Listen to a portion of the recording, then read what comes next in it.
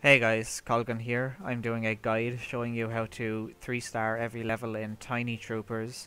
Now, before you attempt to 3-star these levels, I would suggest that you play through the campaign at least once on 1 or 2-star difficulty.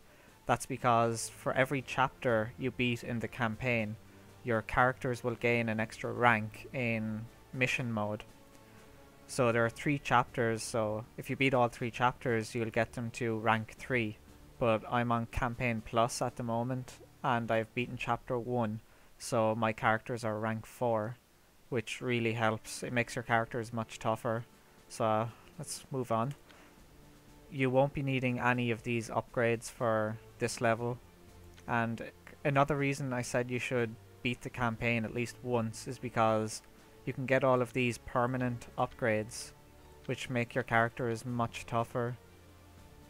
So that really helps making, or it really helps 3-starring all of these levels much easier. So let's get started.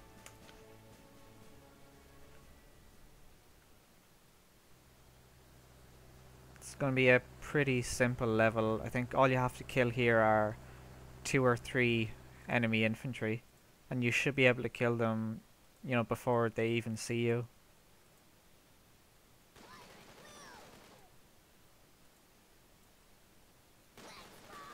There's actually an achievement on this level for getting killed, but you really do have to go out of your way to get killed on this level. So I mean, pretty simple, only 3 of them there, and you can kill them without taking any damage really. So all you do now is walk to the extraction point,